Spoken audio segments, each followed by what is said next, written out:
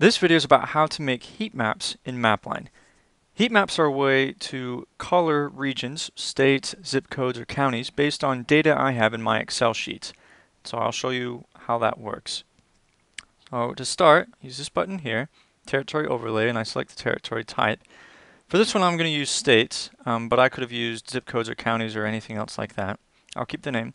Coloring random, solid, heat map based on dataset values, that's the one we're going to do, or paste colors from Excel. Once I've selected that, I need to select which dataset I'm using for this. I'm using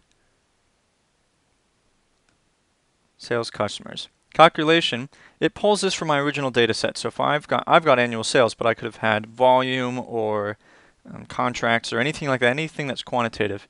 I'm going to do sum of annual sales. I won't group by percentile. Continue. Instantly, it gives me a map that shows where the high sales are and the low sales are by state. And that's how you can do heat mapping in Mapline.